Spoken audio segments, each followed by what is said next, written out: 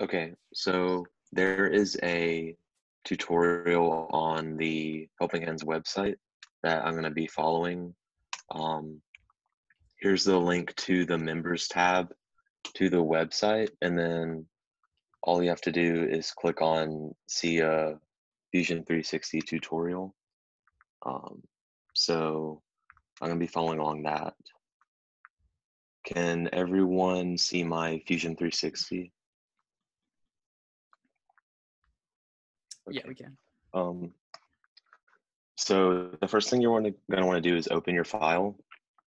So I'm using the right hand from the Phoenix Unlimited design.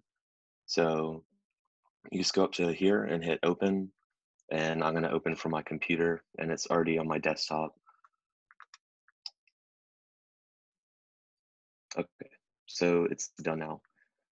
So let's say that we want to cut out the thumb part of this piece. What we're going to want to do is to create a sketch on the bottom plane. And then we can either do a rectangle or a circle or any other shape that you want to cut out. But for now, we can just use a circle because it's pretty simple. So you click the middle and just drag out. So right here seems like that would be good. And then once you're happy with what your sketch looks like, just click Finish Sketch. And then you're going to hit the Extrude icon here under the Solid tab. And then it should automatically select the sketch that you just made. If it doesn't, you can just click on it. And then you're going to drag the arrow up through the object, and it will know to cut through that piece.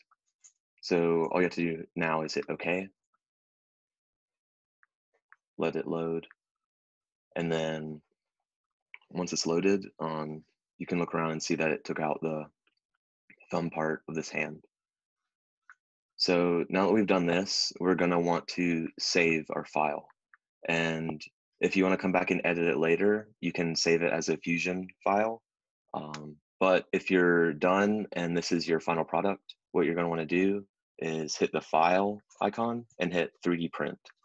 And what this does is it converts it to an STL file.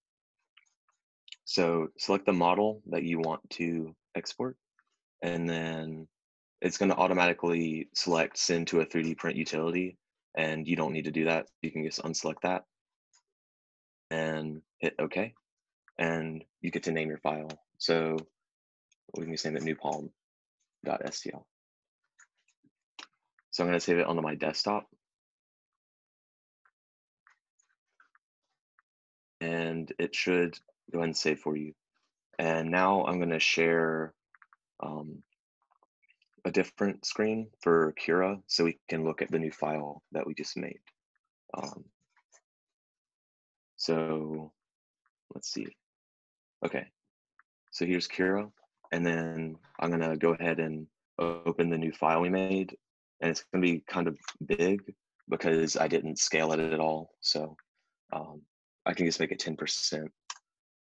And so here is the new file, and this is ready to be 3D printed. So most of your hands aren't going to look exactly like this. They're going to be a little bit more complicated, but this is just a simple design so you can get used to modeling. And so if you have any questions, you can just email me or one of the other tech officers, and all of our emails should be on that tutorial PDF, and it should help you with a couple other common problems that you might run into. So hopefully that helped everyone.